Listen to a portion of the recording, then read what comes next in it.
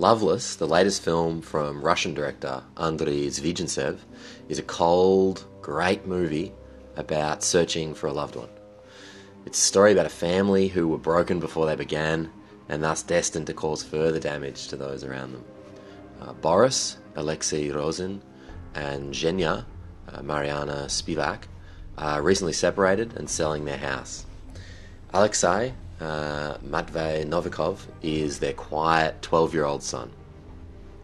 Loveless is about the cold, hard search for something. Zhenya is searching for the love she never had with Boris. Boris is searching for a new family with his pregnant girlfriend. When Alexei overhears his parents furiously arguing about their divorce and about him, he leaves. Was he kidnapped? Is he hiding from his parents with his grandmother or with his best friend? Perhaps he's gone out on his own search, a search for the love and sense of belonging that he lacks at home. The structure of this film is surprising. A lot of time is taken to establish the complex lives of both parents, including the progress towards their new families with new lovers. About half of the film is devoted to this story of Boris and Zhenya juggling their new partners with work and with the pain of their previous relationship. But just as we settle into these two stories as the central narrative of Loveless, they abruptly take a back seat to this news that their son Alexei has gone missing. The rug is pulled out as this news shakes up the parents and shakes up the film's narrative flow. Abruptly, Loveless is no longer about these new relationships, but instead about being dragged back to the first family, as a long, tough search for Alexei begins. New lovers fade into the background. Financial, real estate, career concerns quickly lose significance, and the movie becomes wholly consumed by this search for Alexei.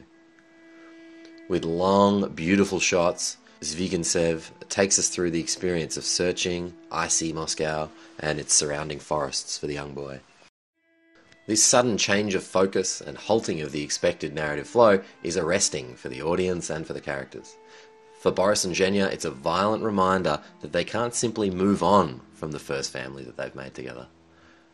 Just as they're selling the past and buying new lives, the reality of the life they have and the choices they've made rears up with immediacy.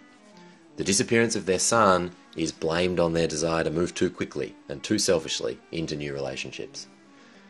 These two things, this desire and this new trauma, are not just associated psychologically or ethically, but practically. The parents' argument and Zhenya's spending her nights with a new lover really are presented as a cause. They set the stage for Alexei's easy, unsupervised departure. At key moments in Loveless, the cinematography does something unusual. The camera wanders away from our characters to a nearby window and then slowly peers out through unclear glass to the cold land outside. Zvigintsev seems interested in these boundaries between interior and exterior, the boundaries of buildings, of people, and of families. These drifting camera shots away from the initial object of focus to something else further away reminded me of that famous shot in Martin Scorsese's Taxi Driver, when Travis Bickle is fumbling through a painful phone call with love interest. The camera slides away from the phone booth and down a corridor towards the building's exit.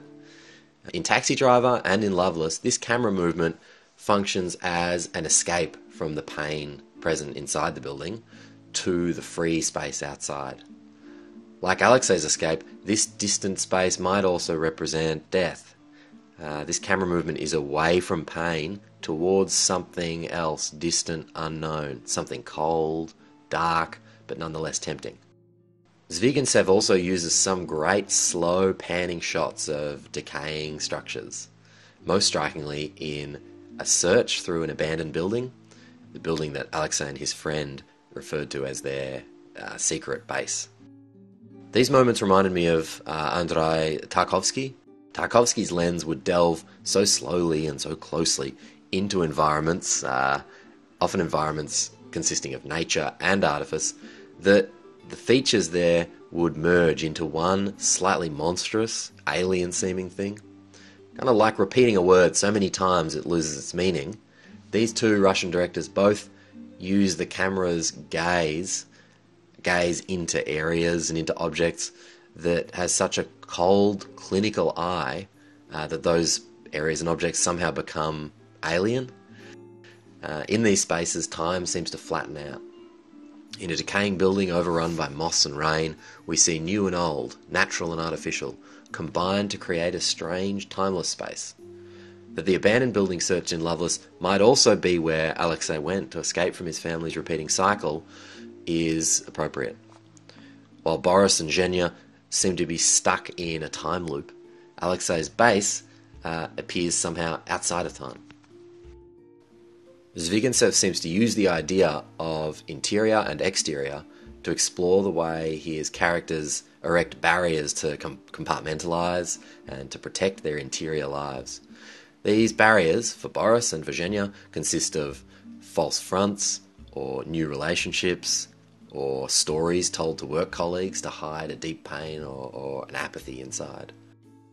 Penetration of these boundaries by the camera, by characters, or by decaying processes of time signifies, or seems to signify, the threat that these protective walls might come down to reveal this hidden inner reality.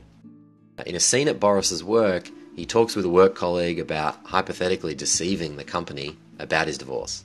If he presents it well enough, it's suggested, a wife and children can be falsified or replaced, and the outside world, including his conservative Christian boss, will be none the wiser. This idea that one can go through a family trauma but simply replace the pieces and present oneself as if nothing happened is central to Loveless. By the end of the film, both parents have done just this, really. New walls are up and things appear to have moved on. But if we penetrate those boundaries by peering through a window or into an eye, the facade cracks and reveals the persistence of that earlier trauma. Deteriorating walls and windows in Loveless also indicate the passage of time.